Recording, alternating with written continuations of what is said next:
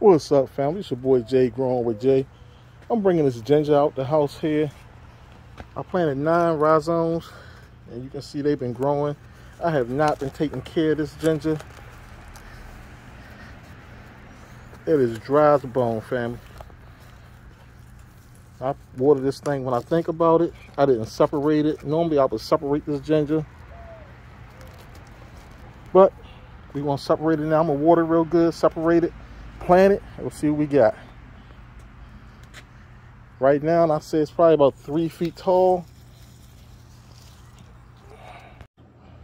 All right, fam, just wanted to show you guys. You can see this is not the healthiest ginger. The leaves aren't the healthiest looking, but they're still pretty strong. The ginger has definitely been growing. And I just soaked it down, try to make it easier to separate. So I'm gonna split it up and I'm gonna show you what I got. Look at that, family. Severely root bound. It's been growing in this seed flat since January the 7th. Today is May the 8th, so that's 4 months. Almost to the on the nose. Almost on the nose.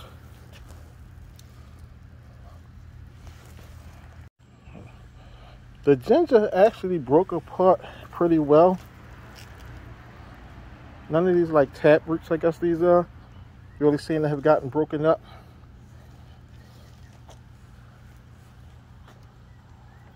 This piece right here was actually starting to grow, so I'll probably plant that. But there's 8 different pieces I broke off.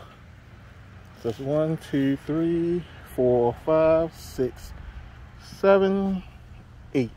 And all this light color here, that's all new growth there. All these bright pieces of ginger. You can see that's the new growth. That's the older stuff there. That's what I initially planted. See how that skin was on that?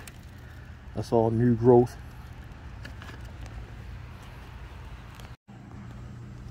Bring you over here to where I'm gonna be planting this. Now I mended these beds early in the season. These are those little patio growers you get from the box stores. I've grown ginger successfully in these before. If you look at the video I posted of the ginger, this is lemon balm here. I got a lemon balm plant over there, the fall one you see. Somehow it made it all the way over here, some seeds. And this is chamomile. Planted chamomile. I brought a chamomile plant, I want to say roughly 4 or 5 years ago. And every year since, chamomile pops up in my garden somewhere. And if I need it, I'll just transplant it to where I want it to be. And that's that. So I'm planting 2 in each of these. Water them in real good. I mended these, like I said, a while ago.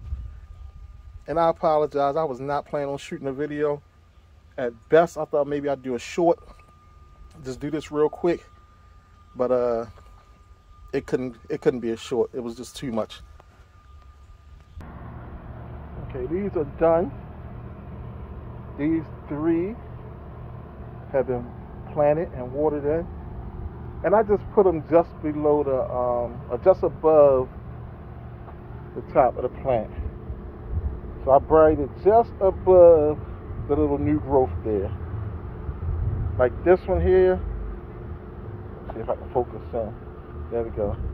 I will stop that one where this is just peeking out just a tiny bit. Ginger likes to be grown in wide, shallow pots, from what I understand, more so than narrow and deep, so it can spread out. So we're gonna go ahead and go over to the garden.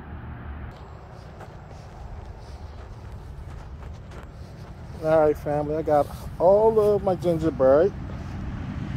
See, I have some more of these patio growing baskets, porch growing wicker buckets, I don't know what they call them. But you see, I have some more here. And I have 2 gingers also planted over here.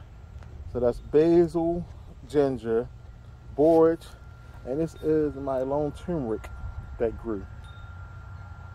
So that's that. I hope you enjoyed. Hit that like and subscribe, family. I holla.